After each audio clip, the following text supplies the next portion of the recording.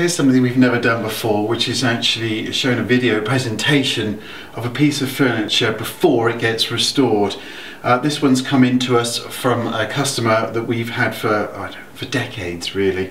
They have a lovely farmhouse not too far away, and this George III bureau belongs to them. It's been in the family for decades, if not centuries, we're not quite sure, but they've had it for an awful long time, and they've asked us to restore it for them.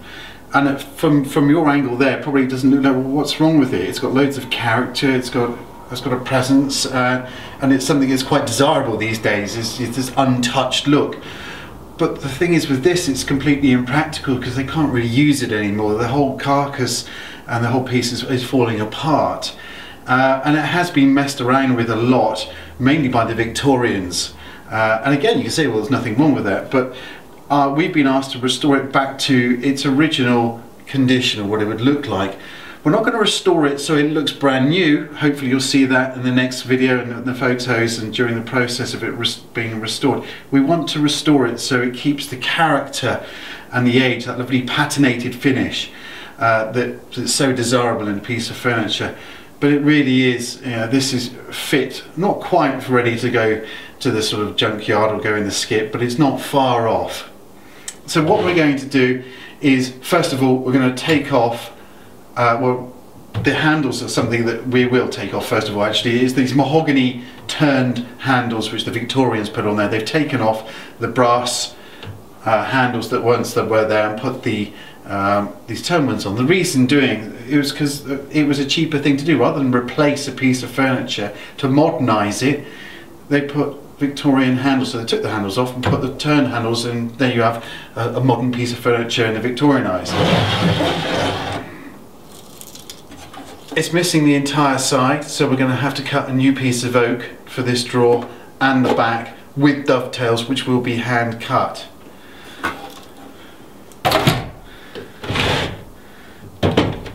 The drawer guides need to be replaced, and also the drawer runners. There's too much movement there. So I know for sure that these runners are worn away, and they are. The front, not too bad, they always wear, they taper towards the back, and that's where the wear is, the most wear, because it's coming backwards and forwards here, and they sit back on themselves and then knock off this lip here that you can see, which is very susceptible to being damaged, and a lot of it is missing on the front of the face of this drawer here. There's a whole face, part of the face of this drawer that's missing, so we're going to have to either replace that or sympathetically restore it so it all blends in. We're not quite sure exactly what's going to go on there. The escutcheons, these are period escutcheons, but not from this period, not from the George III, not from the Victorian. Actually, they look almost like George I, really. Certainly look very early Georgian in their style and look to them, so they've been replaced. And I can see actually where there once was a key escutcheon over the face of this. It might have been actually the only place where there was a handle. It might have had a single handle here over the lock, and that would have been the way the drawer was pulled out, and these are later replacements by the Victorians. So we'll look into that. I'll open up the fall. Now the fall, if you don't open, they'll pull out the lopers, and you pull out the fall on a bureau and let it drop, it causes severe stress on these hinges here, and it happens to all bureaus. That always happens. Somebody will pull it out and let it rest on its hinges. So the majority, I don't think we've ever seen one where they've not had damage to the hinges here. It's hardly ever that happens.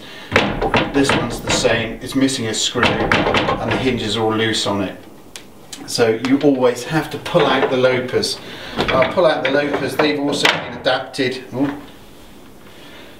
And there's a drawer guide that needs sorting out. These have been adapted, as I was saying, with wooden knobs that were at the same time as the Victorian ones, but they've all broken out. So what remains of the wooden knobs is going to be taken off, and we'll replace them with either possibly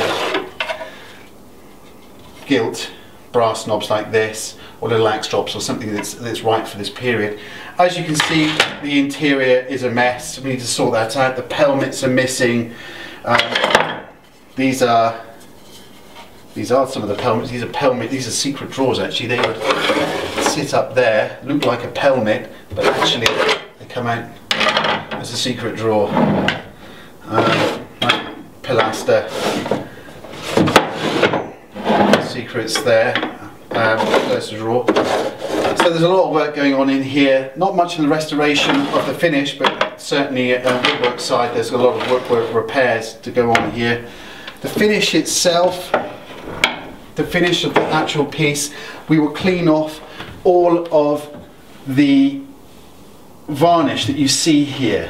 All of this varnish has been put on by the Victorians. It's not naturally this oak colour. This is not a Jacobean oak. It's not a 17th century or 16th century oak colour that's coming through this darkness. It's applied varnish. It's like a shellac the Victorians used to apply to pieces of furniture that will revive the finish. But every time it was applied, it got darker and darker.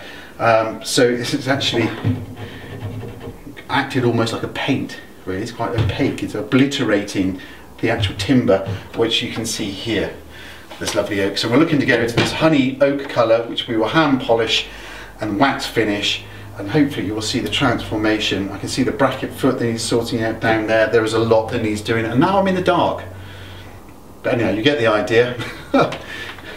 Hopefully you see the transformation.